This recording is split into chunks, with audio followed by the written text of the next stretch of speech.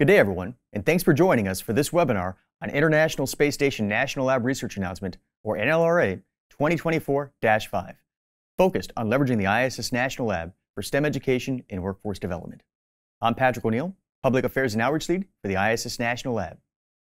This webinar is designed to help educate those of you who might be interested in submitting a Step 1 concept summary. Please note, this webinar is being recorded and will be available on the ISS National Lab website. Additionally, at the end of the webinar, there will be an opportunity for you to ask questions. Okay, so let's get a little into the background and history of the ISS National Lab. The Center for the Advancement of Science in Space, or CASIS, is the manager of the ISS National Lab and has served as such since 2011 through a cooperative agreement with NASA.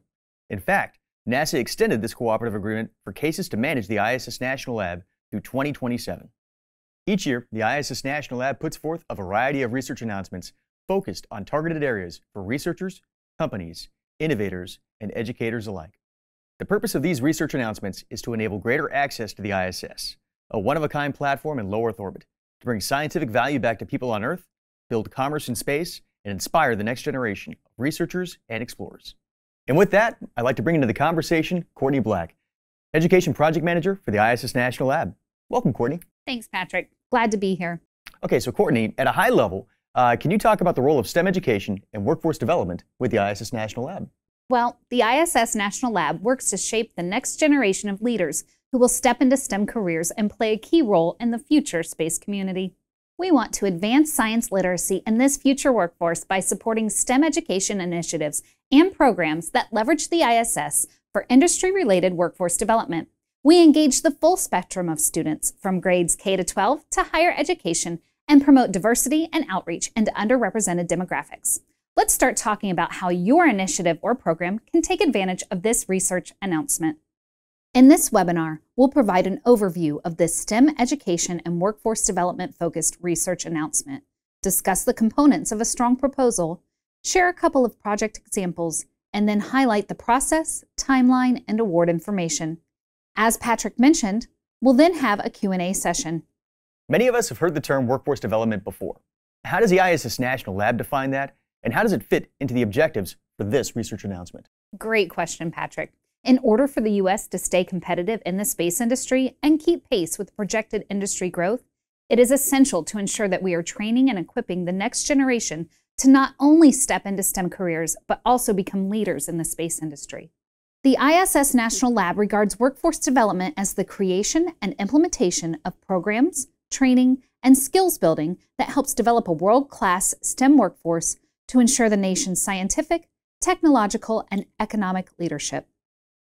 With that definition in mind, we will be looking for the following specific components and proposals for this research announcement. Create new or expand education programs, projects, or public-private partnerships with elements that address workforce development. Engage post-secondary students, including colleges, universities, community or junior colleges, and vocational institutions, K-12 students, and/or educators. Explicitly state how programming will target and reach underrepresented demographics. Include a detailed plan for metrics gathering and analysis. It's important that you clearly state in your Step 1 concept summary how your proposal includes each of these components. Take your time. Consider how your initiative or program addresses STEM education and/or workforce development, and be as detailed as you can. The ISS National Lab has issued multiple STEM education-focused research announcements. Can you give our webinar attendees examples of a couple of previously awarded projects that might help them begin to plan their own projects? That's a great idea. I always like to have some examples before I get started on new work. Over the years, there have been some great projects that address STEM education and workforce development. A project in partnership with Oklahoma State University and the Choctaw Nation of Oklahoma is studying the effects of spaceflight on Choctaw heirloom seeds, which have particular cultural and historical significance to Native Americans. The seeds were flown to the ISS and will be returned to Earth, where they will be grown and studied by Choctaw students. Emphasis was placed on career development, and the project was designed to bring awareness of STEM and specifically space-related careers to Native American students. Let's look at another great example. This project comes from Carthage College in partnership with the Wisconsin Space Grant Consortium. The Embedded Teacher program allows middle school students to design experiments that are flown on reduced gravity flights by their teachers. Allowing students to be part of scientific experimentation and design their own investigations helps them to see themselves as future scientists. Thanks so much for those project examples. I'm sure people are wondering what their first step should be. Can you provide some details about this current research announcement? This research announcement, leveraging the ISS National Lab for STEM education and workforce development, is awarding up to $600,000 in total funding with the expectation to grant 4 to 5 awards. Grant funding is available for both ground-based and flight efforts. The performance period for any project should be no longer than 3 years from the date of the award. While matching funds are not a requirement, proposals that contain matching funds may be looked upon more favorably. I'd like to pause here for a second and talk a bit more about implementation partners. Implementation partners are only needed for projects that have a spaceflight component. Implementation partners are organizations that have expertise in translating proposed work for the ISS environment. It's important to connect with an implementation partner during your Step 1 concept summary preparation. I encourage you to visit our implementation partner database and begin engaging in conversations with these organizations early. There's additional information about implementation partners as well as available hardware on station in the solicitation documents. You might be wondering what kind of submission you need to prepare. Do applicants need to write a full proposal before the April 24th deadline? This research announcement will follow a 2-step proposal submission process, and only Step 1 concept summaries are due by April 24th. Before being invited to submit a full proposal, all interested investigators must submit a concept summary for review through our online portal. Concept summaries will be reviewed by our internal review team consisting of representatives from each department to evaluate the feasibility and alignment of concepts with the objectives of the NLRA. Concept summaries will be received and reviewed on a rolling basis throughout the Step 1 submission window, which closes on April 24th.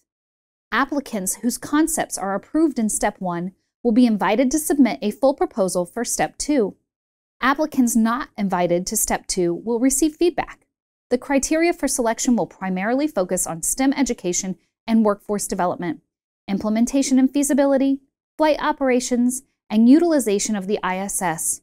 More information on selection criteria can be found in the documents on the NLRA webpage. For those ready to download the documents and begin working on their concept summary, all of this information is on the research solicitation page. We at the ISS National Lab understand that the application process might be a bit daunting for some, so we've put together some guidance and other helpful information you can use to prepare your submission. When putting together a proposal, make sure to use the available resources, which you can find links to on the research solicitation page.